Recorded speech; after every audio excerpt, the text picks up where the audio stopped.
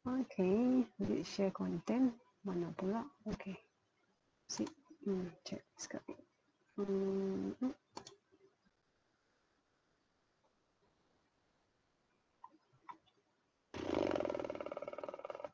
Okay, yeah.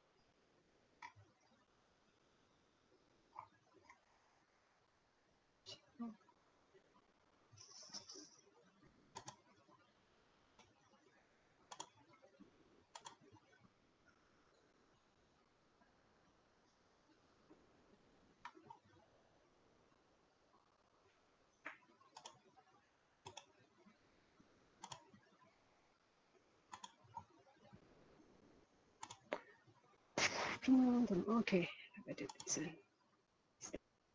Okay, untuk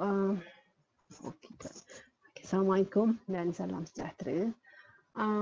Okay, there are a few students yang ada masalah with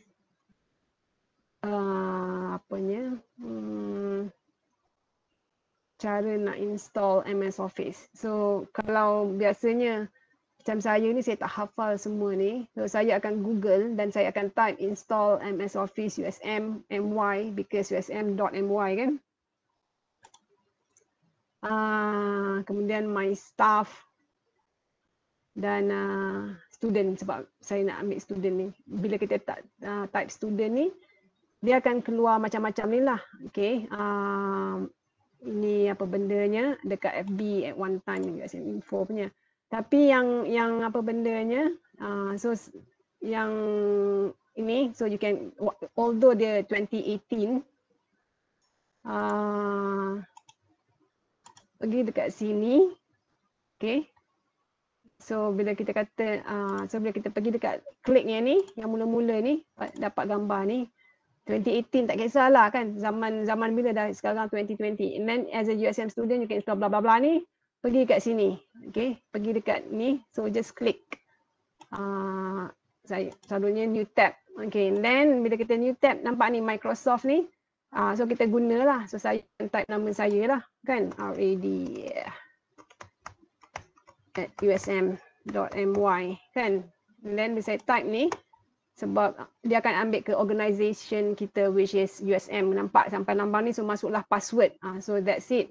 Kan, so bila dah masuk password, macam saya, bila saya dah masuk password, saya akan dapat yang ini. Page ni akan keluar. Dia akan bagi saya yang inilah. So dan kemudian saya akan klik, kita tengok email semua tu.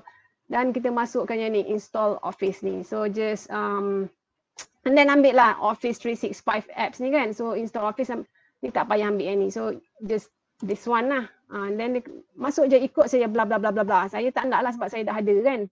So that's it lah. Untuk tu dapat masukkan semua, okay.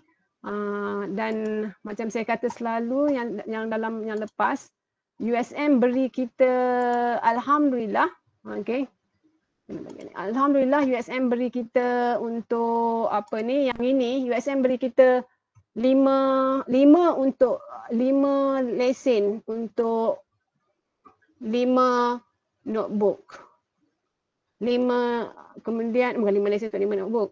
Kita dapat 5 untuk ni diberi 1, ya. Macam mana buatnya? You got 5 licenses. So that for your notebook. Betul lah tu kan? So 5 untuk notebook, 5 untuk HP, 5 untuk either tablet or iPad. So if you have your family kan yang tak ada benda ni, you can use that lah. Sebab dia akan beri yang original. Ini illegal ke tidak? Nasib lah kan. Kalau illegal, haha. Tapi so macam saya dah dan lagi satu, katalah anda beli komputer baru dan kita akan 5. So katalah nak beli, kita ada 6 komputer, kita ada 5 komputer ataupun 5 HP. Wah, kaya gila. 5 tablet pun kaya gila. Kan? Jadi kita nak beli HP yang ke-6 kan, sebab keluar. So bila kita uninstall satu, kita keluarkan satu dan tinggalkan 4 saja devices supaya yang ni boleh masuk. Jadi maknanya alhamdulillah lah kan. Rezeki tu USM bagi kan. MSOffice tu kau nak beli mahal mahal lah. Saya ni semua mahal gila kan. Sebab orang kaki percuma. So that's it. So just get it done. Walaupun portal ni lama, so dapat macam ni je lah, macam saya kata kan. So you get everything in. Nampak sampai ni keluar sampai lambang ni. USM ni yang ni keluar. So should be itulah. Untuk how to install. Okay, so all the best. Advisable kalau yang ada lama tu uninstall, tapi I'm not so sure berapa orang berani untuk uninstall tu. But don't worry, kalau if you just worst come to worst kan, ada OpenOffice kan. So yang ini apa sih, permis yang free. Okay kan, welcome OpenOffice permis language project. Let me see. So pergi yang OpenOffice ni, and then install lah dia punya yang ni. OpenOffice pun dia free kan. Let me see. Saya rajin guna juga benda ni sebab ada benda yang kadang-kadang macam saya kata dulu. So cuba. Kan semua nak cerita kan. Saya pun benda ni pun saya jumpa je. So explore je lah. Worst come to worst. Hantar je lah your notebook tu. So inilah. So if pada saya lah advisable uninstall, cuba kan, and then uninstall your old MSOffice tu, and then just tu. Penting is that one thing with Microsoft, anything to do with MSOffice, anything to do with Word, okay, anything to do with Word, yang ni tu, okay ni. Yang ini kan, diorang kan pantang kalau ada pirate. So you better make sure you have original Windows. Kan, everything original. Kalau tidak memanglah segala bubble lah, mak nenek dia hitam tiba-tiba dia tak lagi ni. So itu paling utama. Jangan kata I think. Dia tak boleh I think, dia wajib ni. So itu saja. So all the best. So kalau katalah dah install and then tengok yours pirate, don't worry, kita ada OpenOffice ni. Kan? Bila pakai Webex ni masalah pula dia suka. Tak payah keluar. Ni. Kan, you just type je OpenOffice. Kalau dah tak ingat tu macam saya buat tadi lah. I always Google OpenOffice. Kemudian kalau worst come to worst, kalau tak tahu juga, pergilah YouTube.